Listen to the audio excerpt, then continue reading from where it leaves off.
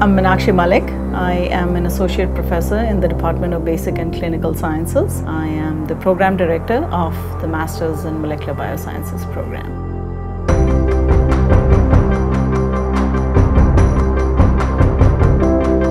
Albany College of Pharmacy really stuck out to me because Dr. Malik reached out to me. She wanted to learn about my career goals. This was the first school or program to actually do that. So Molecular Biosciences is a program that is training researchers and students to be outstanding biomedical scientists.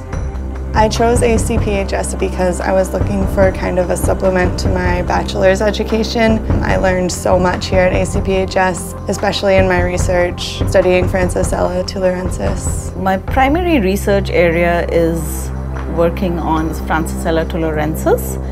It causes a disease known as tularemia. It is highly infectious. It could potentially be used as a bioterror agent, and there is currently no vaccine available for it. My goal is to work for the CDC or NIH, ultimately as a research scientist.